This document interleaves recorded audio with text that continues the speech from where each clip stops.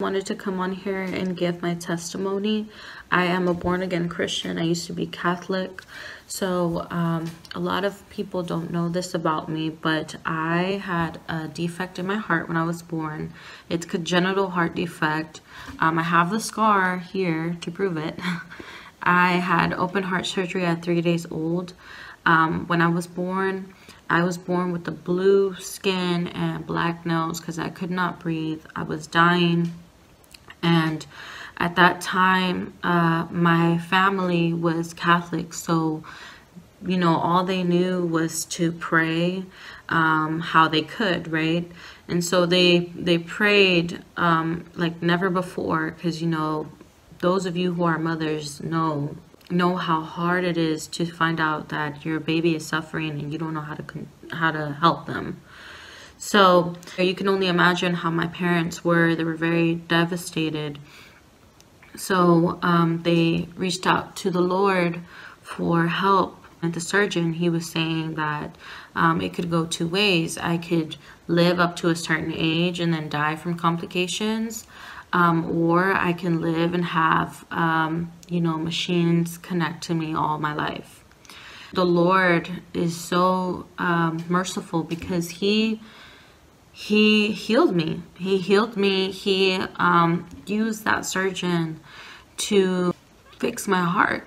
And praise God, I'm here 26 years later and I have no machine next to me. I'm healed. I've been healed by the living God. Now fast forward to when I was 18. You know, at that age, you're a little bit rebellious. At that age, I knew who Jesus was. I've had encounters with God all my life, but I never realized those were encounters.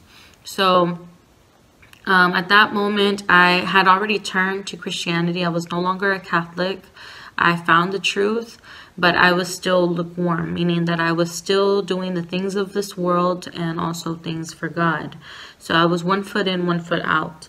And at that moment, I started developing a lot of anxiety attacks and a lot of palpitations. And that was because of the bad choices that I was making. I was hanging out with bad people. I was depressed.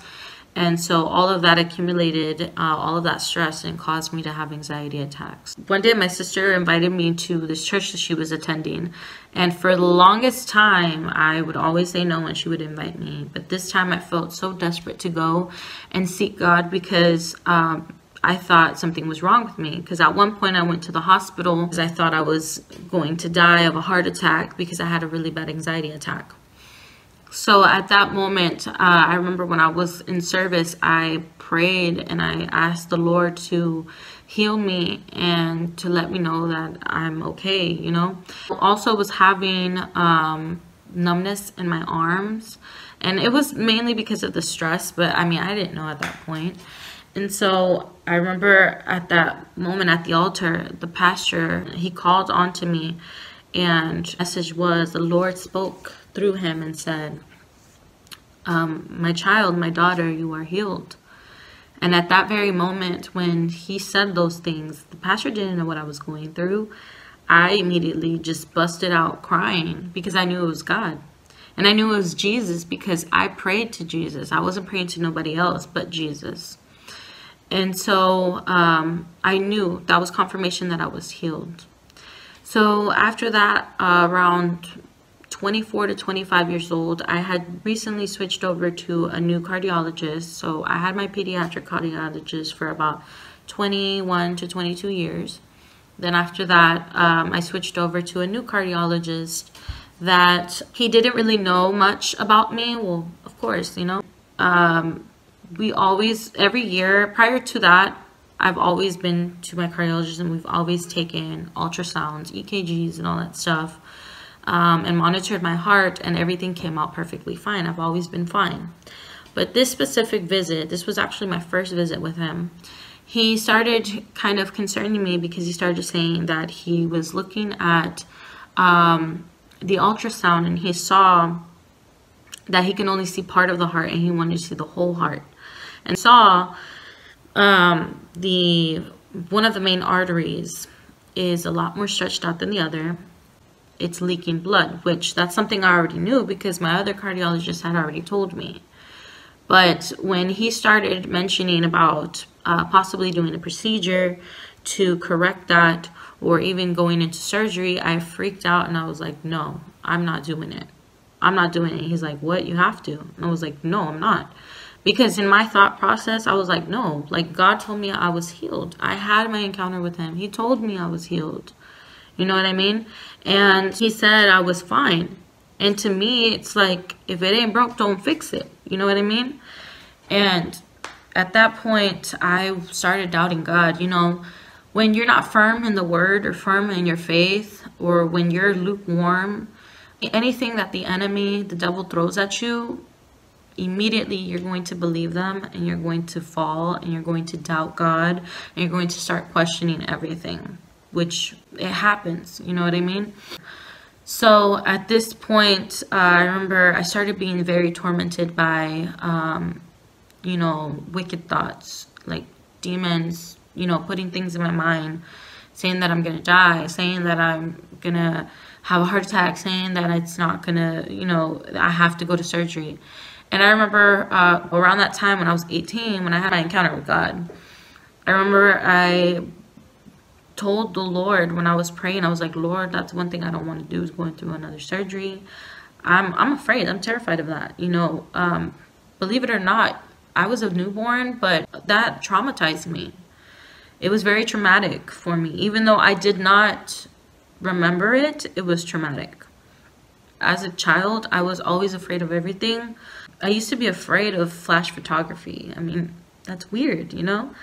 And it was because of that trauma that I went through as a baby. So I remember day and night I was getting tormented with these wicked thoughts, and I remember I just started crying out to God every night, every day. I started crying out to him, begging him for reassurance, because I started doubting. You know what I mean? I was doubting. And I remember I was just begging the Lord to give me reassurance and, you know, let me know. And one thing that my cardiologist mentioned to me at that appointment, he said, well, if you don't want to do it, he's like, we can do the MRI and then go from there. And I was like, okay, I'll do the MRI. I mainly did it for reassurance, because deep down, even though I had some doubts, I was holding on to that. I was holding on to the word of God, of what the Lord told me, that I was going to be healed. So then after my MRI, I was waiting for my results. And the night before my results, I remember I could not sleep. I was shaken up. I was like scared, crying, begging him to please, you know, let everything be okay. And I remember the exact same words that I said. I was like, Lord, I want these results to show that I am healed. I want the doctor to tell me that everything's okay, that the results came out great, that my heart came out great, that my surgery was great. It was not good, it was great. That's what I want to hear from them, Lord. And please, Lord, reassure me, Lord. The next morning, I prayed that same prayer. And as I was going up the stairs to my job, I got a phone call from the nurse. And I got so nervous. My heart was like pounding. And I remember her saying, she's like, hey, I wanted to tell you about your test results. The doctor wanted me to tell you that your heart looks great. Your surgery was an outstanding surgery. The surgeon who performed your surgery was outstanding. And I was like, I was so shook that I started praising God right then and there. And I cried and I was like, thank you. And I'm like, Lord, you answered my prayers. You answered my prayers. And I just felt so grateful, you know. And God is good. He will never fail you. And it just proved to me that it wasn't my religion. It wasn't my Catholic beliefs. It wasn't the Virgin Mary. It was Jesus who healed me. It was him. You see, in the Bible it says that Jesus, when he was walking on this earth, he healed the sick and healed the blind. You know, if he could do that 2,000 years ago, what makes you think he can't heal me? You know, Jesus loves you so much, and I just wanted to share this testimony and encourage you guys. If you're going through anything, this is your confirmation that everything is going to be okay. That Jesus is in control of everything, that he loves you, and he loved you so much that he died for you and me on the cross. He became the perfect sacrifice for our sin. John 3:16 says, "For God so loved the world that he gave his only begotten Son, that whoever believes in him shall never perish but have everlasting life." You need to believe in Jesus Christ to be saved. It is by his grace and not by our works. Our works cannot save us. Us doing good things cannot save us. It's through the grace of Jesus Christ. It's through the grace of God why we are saved. And all you have to do is just pray and stay in repentance to maintain the salvation. I love you guys, and I hope you guys have a blessed day. Bye.